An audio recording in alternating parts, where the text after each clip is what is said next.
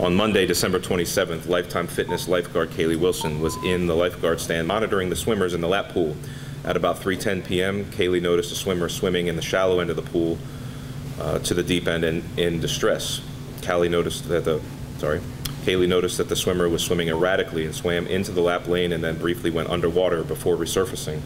The swimmer was able to swim to the side of the pool and hang on to the wall for support. Kaylee exited the stand and went to the swimmer to check to see if he was okay. The swimmer told Kaylee that he felt like he was drowning. At this moment, the patient lost consciousness while still in the water. Kaylee immediately recognized the swimmer was unresponsive and was now a patient.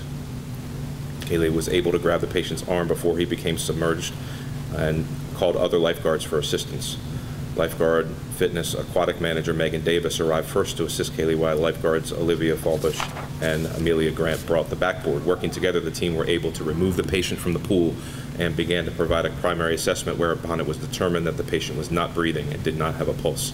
The team initiated a call to 911 and immediately started chest compressions and administered ventilations with a bag valve mask.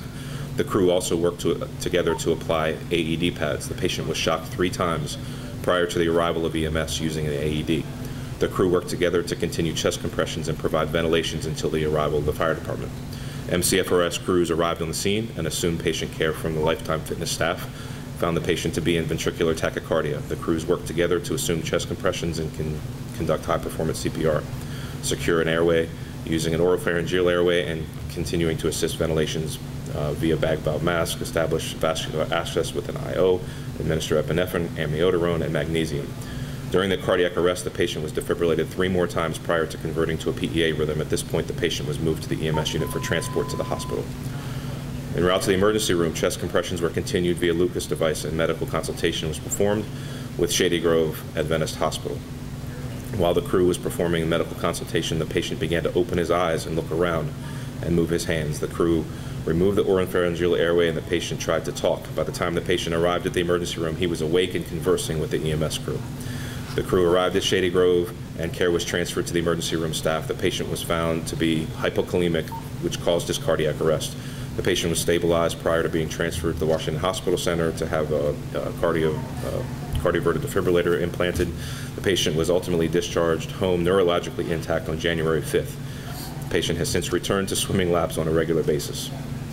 Again, the chain of survival is an integral part to positive patient outcome. The first step in the chain is recognition of the emergency. The lifeguard crew was immediately able to recognize the patient in distress and acted without delay. Kaylee, recognizing the patient was in distress and preventing him from going underwater, but when he became unresponsive, had a huge impact on the positive outcome. The lifeguard team working together to ensure early high-quality CPR and early defibrillation, as well as the teamwork knowledge skills of MCFRS, significantly improved the patient's chances of survival and led to full recovery. The patient, Mr. Azriel Levy, has a message for responders. I believe we're going to look at a video. Hi, I'm Ozzy Levy. I'm standing in front of the old city of Jerusalem. My family had lived here for several generations. I'm grateful to be able to reunite with my family. On December 27th of last year, I went swimming at the Lifetime Fitness swimming pool. I lost consciousness, and the next thing that I remember is waking up in an ambulance just as it had reached Shady Grove Adventist Hospital. It turned out that I had suffered a cardiac arrest. I found out later that Callie, the lifeguard, noticed that I'm in distress. She reached over, held on to me until Megan Davis jumped into the water, and together with the help of the other lifeguards, they pulled me out, and Megan immediately started CPR. She continued with the CPR until the ambulance team from the Montgomery County Rescue and Fire Services came over, took over, continued with resuscitation until they reached the hospital, where I had miraculously woke up.